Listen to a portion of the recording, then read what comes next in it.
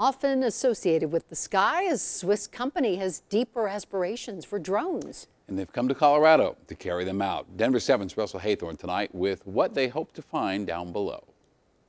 Sounds good. In a mine deep beneath the Colorado Rocky Mountains, a new era of exploration is taking off. We'll never get up there, so. Okay, yeah, I'll get you visual what's there. Unmanned aerial vehicles, drones, are helping dig deeper into unknown reaches.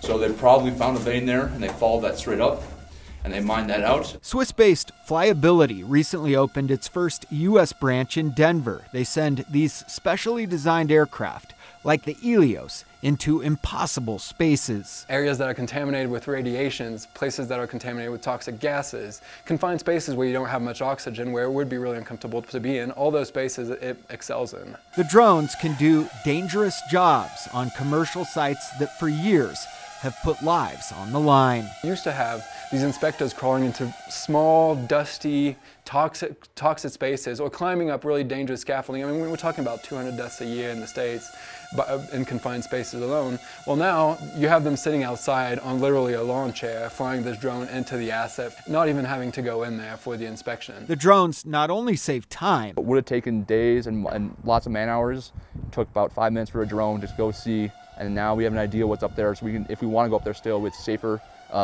and we limit the human risk. They save money. You're looking at savings that go way beyond the 5 figures, depending on the asset you're trying to get into. And can make for safer commercial sites. Because your inspections are cheaper, because they're quicker, you can do them more often, more frequently, and that also enables over time a cleaner operation of these industrial sites. Mining students introduced to the Helios say these machines will be a large part of the future.